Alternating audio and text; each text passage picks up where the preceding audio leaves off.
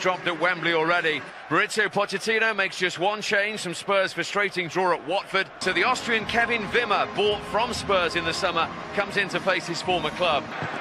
And getting the better of him, and it came off Zuma. There's the first touch from Zuma. There's an own goal from their captain, Ryan Shawcross. Son is onside. 2-0. Son had all the time to assess the situation. That's 4 goals in 5 starts now for Son. Link up between the Welshman and Eriksson. That's inviting. There's Kane! And there's the third. Great leap. And it was in the back of the net. 40 seconds from the restart.